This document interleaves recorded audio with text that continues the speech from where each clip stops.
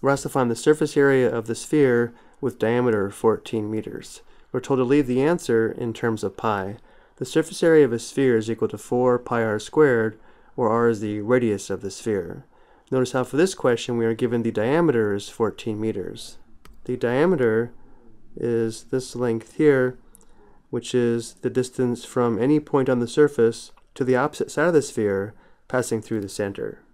And because the radius is the distance from the center to the surface of the sphere, the radius is half of the diameter. So if the diameter is given as 14 meters, then the radius is 7 meters. So for the formula, we have r equals 7 meters, which means the surface area of the sphere is equal to 4 times pi times r squared, which is the square of 7 meters.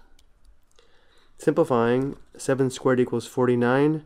49 times 4 equals 196 times pi gives us a surface area of 196 pi, and the units are square meters.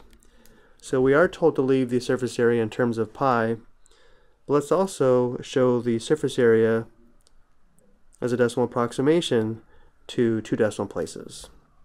To do this, we enter 196, and the pi key is second, and then the exponent key, enter.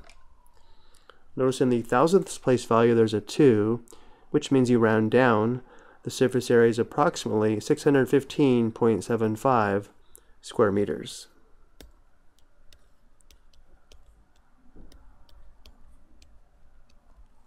I hope you found this helpful.